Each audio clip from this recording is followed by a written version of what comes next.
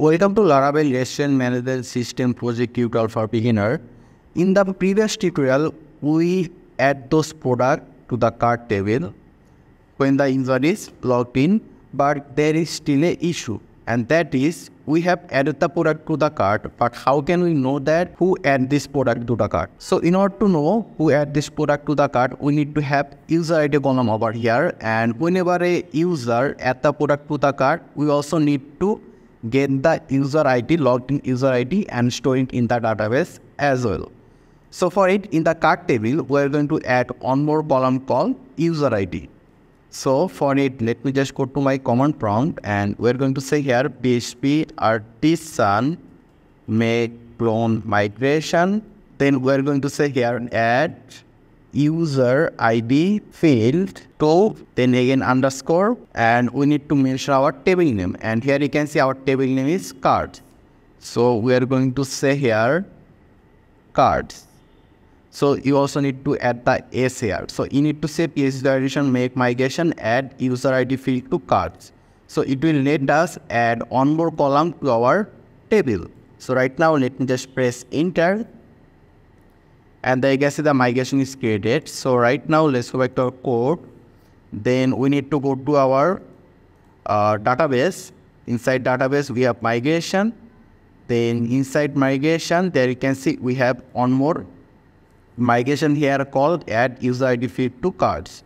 Here we need to make some changes in the schema table. Here we need to say $table, then this arrow sign, we need to say string to first bracket semicolon, then we need to measure our column name, which will be user ID. And for now, let's just make it nullable, and we can also mention where we want this column to appear. Let's say we want this column to appear after the price. Let's say, so we can just give another arrow sign here, then we can say after to first bracket to semicolon, we can say here price. Then we need to do this with a semicolon. After that we need to come down to this public function down, then we need to say here $table arrow sign drop column, then we need to mention this column name, which is user ID. So let me just copy and paste it here. So after that we can just save this, and we'll go to our command prompt again, and we're going to say PHP artisan migrate. Press enter. There you can see migration is successful. User ID field is added to the cards. So if we just refresh our database table, there you can see we have one more column called user ID, and by default it is null.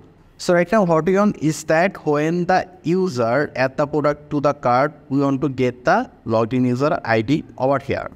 For it, let's write our code, and let me just close this, and I'll go to app HTTP controller, then we'll go to home controller, directly go down, and here you can see over here we are adding the product to the cart.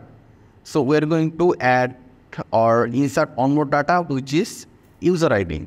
So here we're going to say $data, then this arrow sign, and we're going to mention the user ID column name, then we'll give a equal sign, and this user ID will come from the cart table, this one. And right now what we need to do is that we need to get the logged in user ID. And how can we get the logged in user ID? So for it, what we need to do is we need to say here what, then to first bracket, then this arrow sign, we need to measure our user table name, which is users. Then we'll give to first bracket, then this arrow sign, we'll say here ID. So here what is happening is that we are trying to get the logged in user ID from the user table. And in order to use this auth, you need to have add this in your controller. Okay, this auth and also this user model. So once you add the user model and this use illuminate support package /auth, once you add those two, you will be able to get the logged in user ID by writing this single line. So we are getting the login user ID and then we'll store it in this column. So right now, let me just save it and let me refresh. Then let's say I want to add this burger. Let's say here 3 and click on add to cart.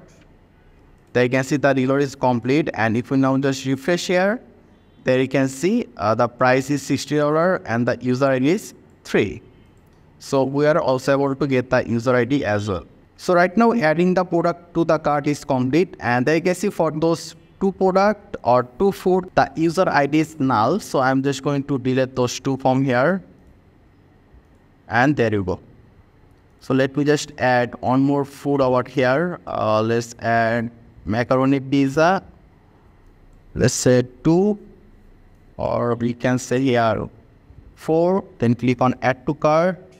Then if we refresh, and there you can see the user ID is 3 and the quantity changes and also the price changes as well. So right now adding product to the cart is complete. I hope this was easy for you to follow. If you have any question or suggestion, just let me know in the comment section. Make sure to subscribe, and I hope to see you in the future tutorials.